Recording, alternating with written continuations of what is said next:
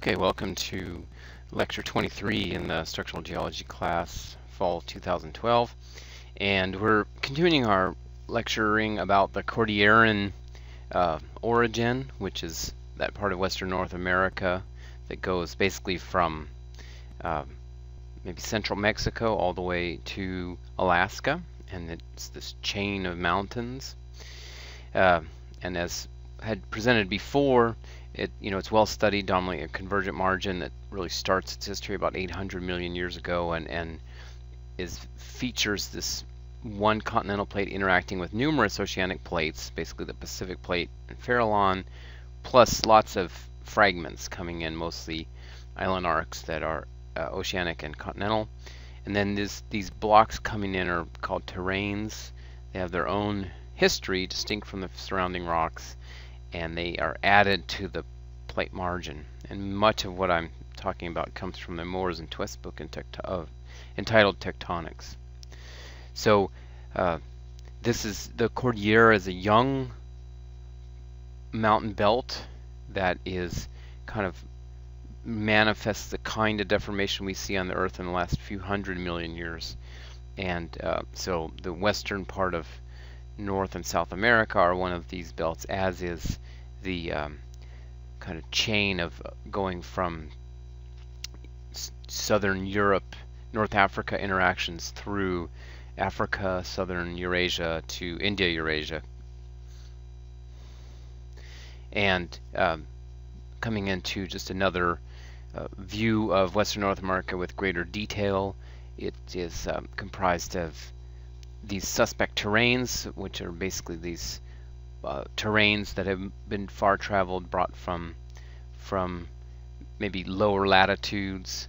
We're also seeing the margin as being important in terms of having significant strike-slip faulting parallel to the margin. That's especially the San Andreas system.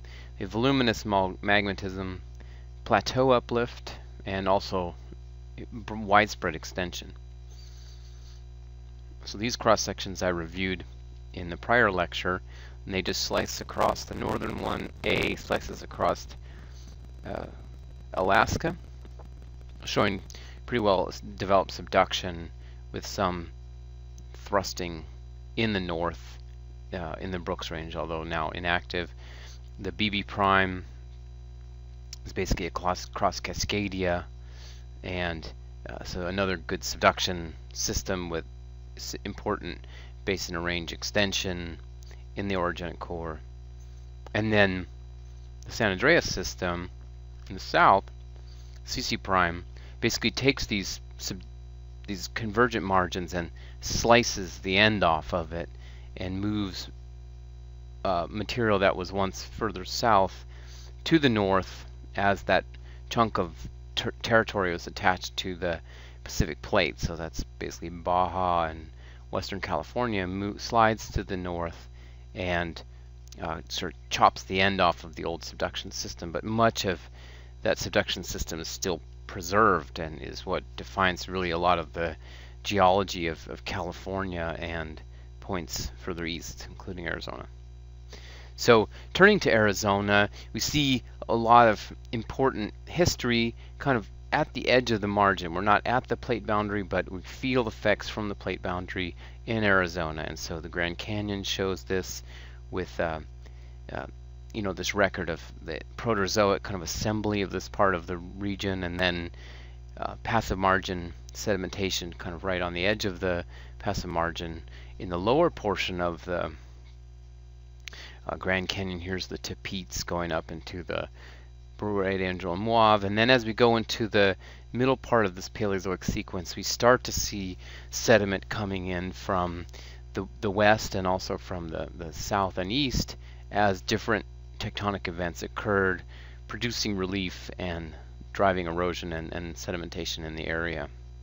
And then the Mesozoic is really, at least in this view, is just at the very top or eroded away. The uppermost unit is the Permian Kaibab Formation here. So this lecture kind of moves to a bit of a summary of the plate margin history, and then we come talking about younger times, basically the Eocene to the present. But just as a summary, these different cartoons than we had earlier, but basically tell the same story. We have, you know, Colorado Plateau is shown on the right of these graphics, and the Proterozoic to early Mesozoic, we have a convergent margin with variable polarity. So sometimes the subducting slab is attached to that part of North America, and then it goes down underneath an island arc and will close an ocean basin. But other times the slab is actually attached to the oceanic crust that's coming in, and it subducts beneath the continental crust. So this Mesozoic convergent margin is kind of the classic margin that, as I've said earlier, really sets up the geology for central part of Western North America and defines the configuration of what we see in California and Arizona since then. But there were some important things that happened after that, and this includes this shallow subduction in the laramide. So in the early Cenozoic, the incoming plate was pretty buoyant, and so it didn't want to go deep into the mantle. It basically just kind of came right up underneath the continental lithosphere, and this strong shear coupling at the base of the lithosphere helped drive important deformation in the plate interior. And so that's when we see deformation in the Colorado Plateau and even into the Rocky Mountains further to the east. So this diagram I'll come back to a few times, but what it shows is basically the Cenozoic, so Maastrichtian to Paleocene. This would be the Cretaceous Tertiary boundary, and then coming Eocene, Oligocene to the present. And it shows different kinds of things that occurred with a view of basically from the Grand Canyon region of Arizona. So there's compressional tectonics, and these black sort of figures kind of show when the sort of rising and maximum and waning of each of these phenomena. So the first thing, is compressional tectonics was active at the boundary at the earliest Cenozoic. We see important extension much later, uplift in the early Cenozoic, and then also in the Pliocene, volcanism in a few important times, basin formation, and erosion, and some debate even about the history of when did the Grand Canyon form. So I'm going to go through a few of these in sequence.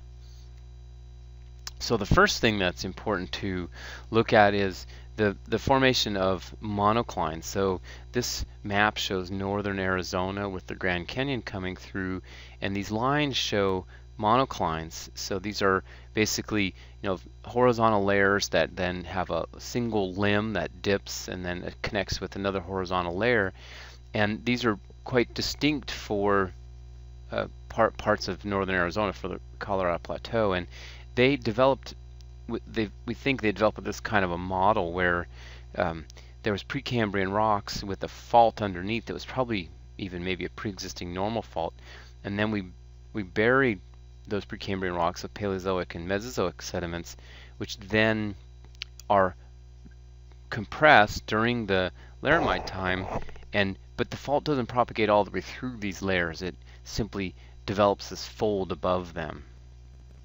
So that's the monoclines. But what's important also to see is that then later on, so this would be the monoclines form in the Eocene and earlier, but in the late Cenozoic, maybe more Miocene and later, we see that these faults actually reverse their sense of motion. They become normal faults and they slide back down, basically breaking through the monocline. And then with subsequent erosion, we might have this fold that faces then some cliffs, and that's the old monocline that then was faulted. And so this is an example of, for example, the Hurricane Fault here in far northwestern Arizona. That's shown up in this area up in here of the satellite image. So this satellite image you can really stare at it quite a bit. Here's the main Grand Canyon, Kaibab uplift.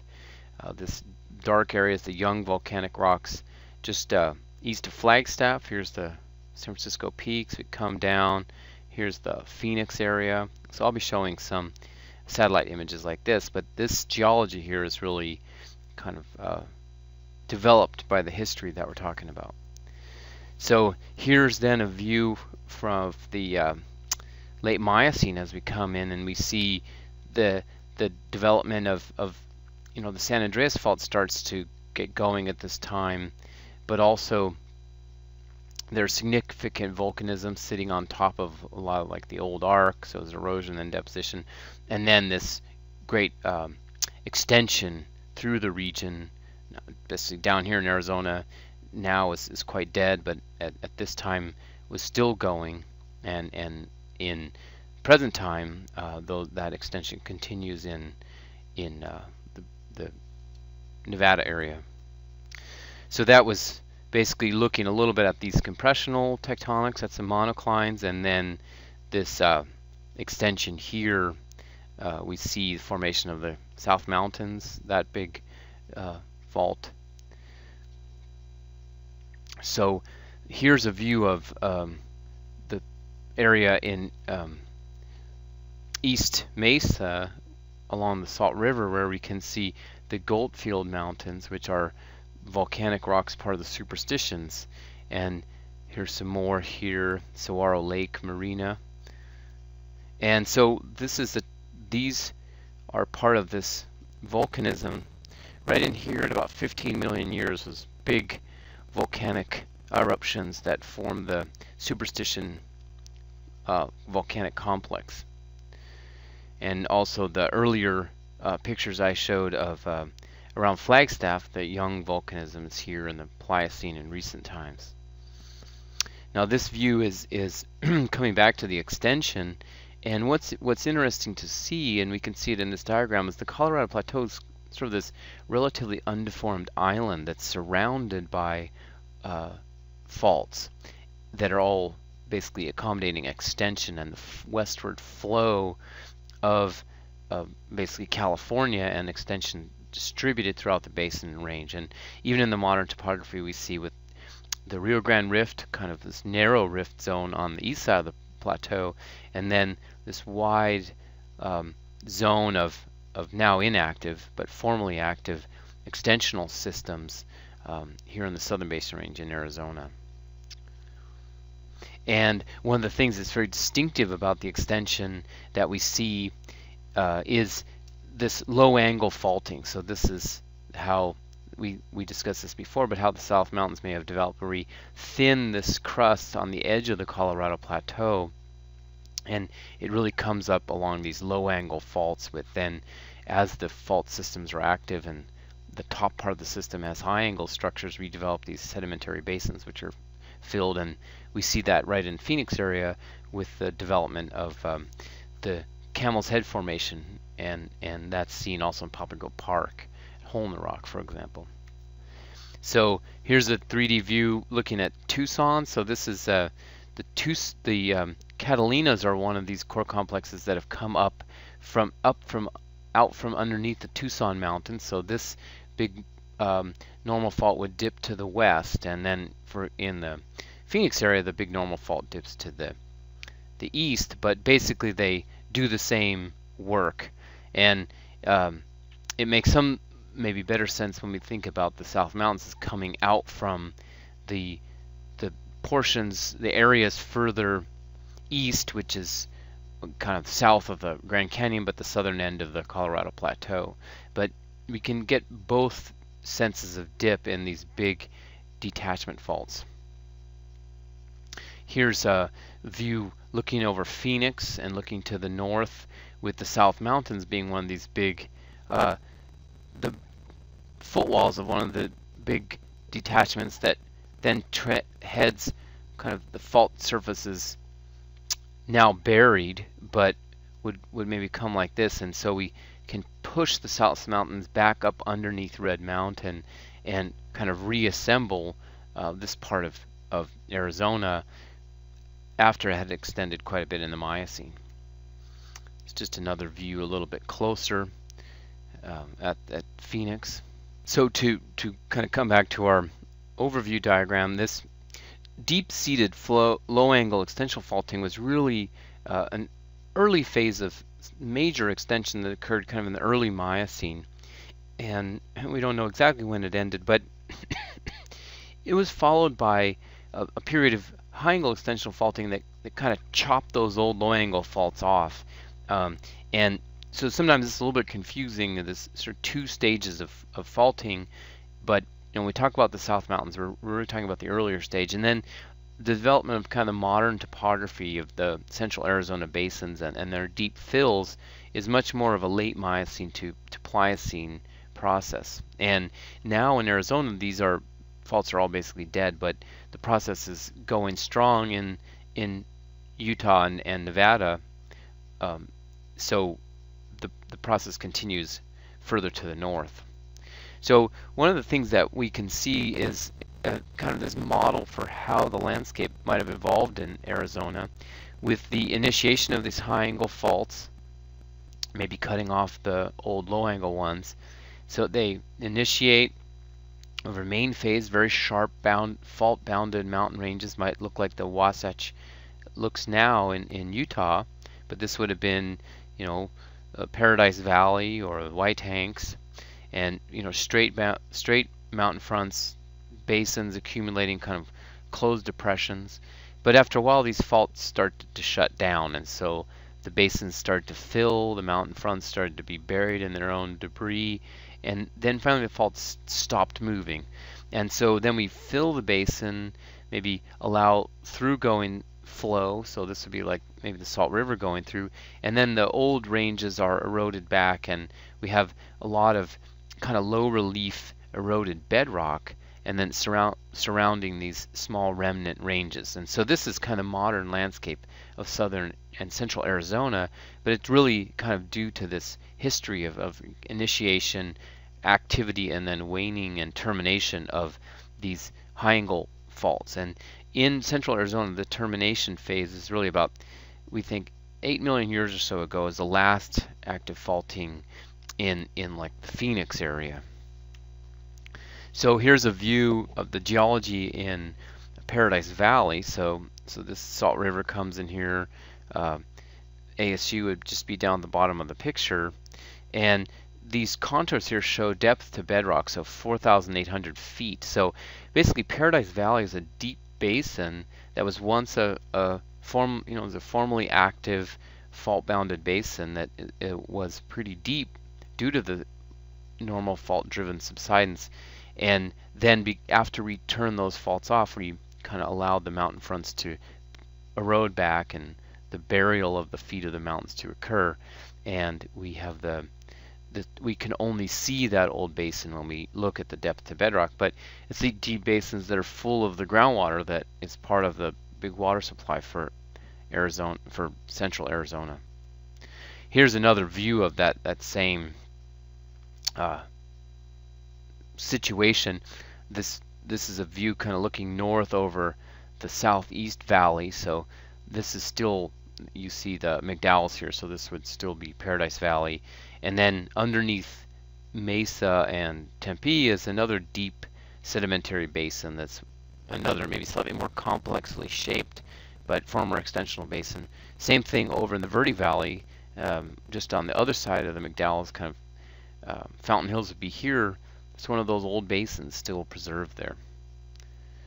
So here's just another view of Phoenix, showing the low relief now, but those old you can kind of see right here this low relief of this Paradise Valley is kind of masking that deeper basin. So looking at the geology around Phoenix, we see a really important pattern here, and shown just if we look at the units colored by geologic age. And so you'll see that most of the mountains, so not accounting for the Quaternary Valley floors, are Proterozoic, so quite old. And then we have Tertiary is the other main color, and that includes the Tertiary intrusions like the South Mountains, but also Tertiary volcanism like here in the superstitions. And there's really nothing between them in terms of the geology. So this is because during the Laramide times there was significant uplift in southern Arizona, and we removed pretty much all of the Mesozoic and sediment and Paleozoic units, mostly sedimentary, that we observed in the Grand Canyon area. There's just a few up here Mesozoic units, the green up here in the far northwest, and just a little bit of blue here kind of just near Globe, Arizona. But pretty much all of what's in the Grand Canyon sedimentary sequence is what is deposited here but has been eroded, and that difference really is an important point for our geology. Here's just a view around the McDowell Mountains, showing that they're pretty much all comprised of Proterozoic units with just a little bit of tertiary flanking them. So I'm going to finish off with a quick couple of tours. We'll start the first one, Grand Canyon to Phoenix. And so this is from Google Earth. And we're starting out here in space. We see Phoenix area here in the lower middle. Here's Lake Powell, go into the Grand Canyon, over to Lake Mead. Here's Salton Sea and San Andreas system. So let's zoom into the area of the Grand Canyon, and we can see pretty well the geology and how it's reflected in the topography. So there's an important, the Proterozoic basement here is about 1.8 billion years old. There's a little bit of kind of billion-year-old sedimentary units here underneath the main Paleozoic sequence. But that main bedded section goes from the Tapeats at about 550 million up to about 280 here in the Kaibab. And that Kaibab limestone in this environment holds up the plateau. Now, one important thing to see is here on the edge of the Kaibab uplift, and here at Gray Mountain, is one of our monoclines, and that gives us that relief. Now we're zooming in to see some of the really famous volcanic rocks around Flagstaff. Here's SP Crater and its lava flow. We can go down here to the Sunset Crater area. The last eruption in Arizona was about 1066 AD, and was something that the Native Americans interacted with. There's Flagstaff, and just north of Flagstaff then is this big Pliocene to recent volcanic system. We know the Mount Humphrey's the highest mountain in Arizona.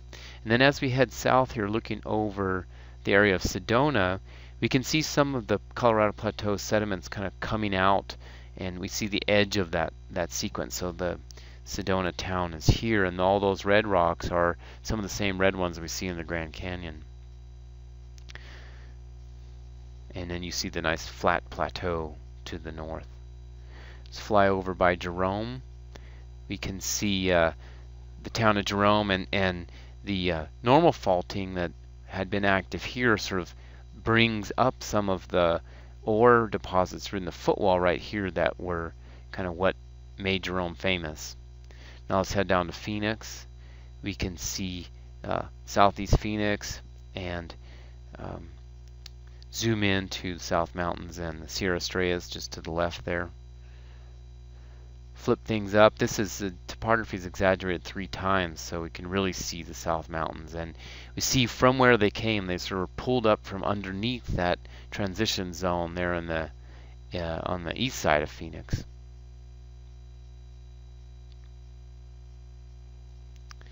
Okay, so let's look at the stratigraphy up there on the plateau.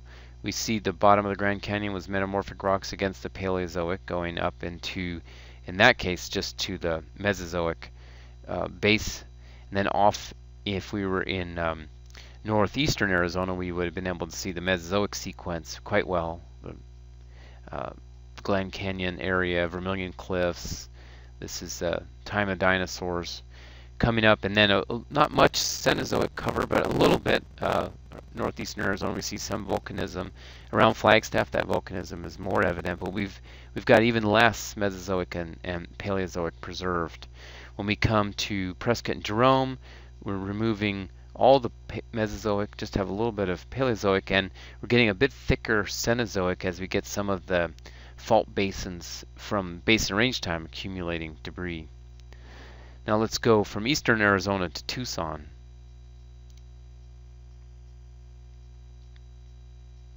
So we have the same setup here. Phoenix in the middle, lower middle. We're looking off to the plate boundary. Here's the San Andreas system.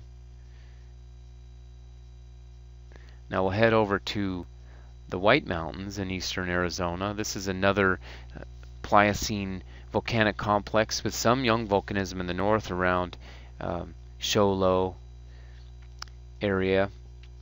And this is the headwater of the Salt River, so if we go in here to the area of the Salt River Gorge, we can see some of the older sedimentary rocks in Arizona. These are billion-year-old Apache group, and these dark layers are actually sills that are intruded into the Apache group in this area. So this is a view to the east. We can sort of spin around here, look down the river, and see this zone of these older transition zone rocks, and then looking off towards western Arizona. Fly over to Phoenix. Should be getting familiar. We have South Mountains in the middle, Sierra Estrellas, White Tanks up in the upper left there. Topography here is only exaggerated one time, so it's not as strong. You can see the White Tanks off to the left, and here's the really nice view of the South Mountains. Head down towards Casa Grande, southern part of Phoenix area. Chandler Gilbert on the Queen Creek on the left there. Head down to Tucson. So here's Greater Tucson, Santa Rita Mountains on the right.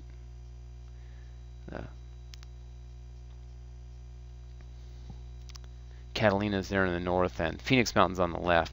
So this is an important view because we can see just right here this break in topography really defines the big Catalina detachment fault that brings the Catalinas, mostly basement rock, up from underneath the Tucson Mountains, which are the upper plate volcanic and sedimentary units of this big low-angle detachment system. So importantly, in comparison to central Arizona, where the faults, these low-angle faults, dipped to the east, this one dips west, but accommodated the same deformation. So here we see that stratigraphy with in the Salt River Canyon area. We saw those sills sitting right here in the Apache group in the late Proterozoic. A little bit of Paleozoic units were in there and some sedimentary fill. We went to Phoenix area. We see no Mesozoic or Paleozoic. Our oldest rocks are these Miocene units that we see in Pompano Park, part of the early stage of extension and basin opening on top of those low-angle faults. We have some intrusions like the South Mountain granite and granodiorite, and then important volcanism seen in the superstitions. Our youngest eruptions were in kind of North Phoenix, coming to maybe about 6 million years ago, these basalts, and so latest Miocene basalts. We go down towards Tucson. We see a thickening, so we have some Paleozoic and Mesozoic preserved, associated with some of the sedimentary basins that developed there. The tertiary is almost exactly the same as Phoenix, with the same intrusion relationships with the volcanic rocks like the Tucson Mountains, and then into basin fill and even somewhat younger activity of eruptions and basalt formation. So this last slide shows this masterpiece of cross-section of that was drawn by Steve Reynolds in 1996, and it goes all the way from the Pacific Plate to the Great Plains, and you can see overall thinning of the lithosphere due to the basin range extension, but we can also see things like the San Andreas is this pretty fine feature that chops off the Pacific Plate fragment, moves it relatively into the view here, but it really cuts off that Mesozoic kind of classic margin. You see this subduction zone here preserved. There's the old arc in the Sierra Nevadas. And then when we get in the basin range, we see both the low angle detachment style of deformation as well as these high angle structures that cut across even some of our Paleozoic thrust systems that we talked about in the last lecture. Here's the Sevier thrust belt. Here we're coming into something like the Hurricane Fault, so kind of westernmost Grand Canyon. There you see that faulted monocline that's been slid back down. Kind of this would be the Grand Canyon area here, so important deformed basement rocks with that cover of Paleozoic units. And then we get finally into the Rocky Mountains with this important kind of uplifted core along these high angle reverse faults that formed during the Laramide times when that deformation was far on the continental interior, and that even shed debris onto the Great Plains, forming important sedimentary units of practical importance like the Ogallala Formation, which is the great aquifer of the Great Plains. So there's in kind of one view, all of western U.S., and if you can imagine, this was an actual test question, and this was the key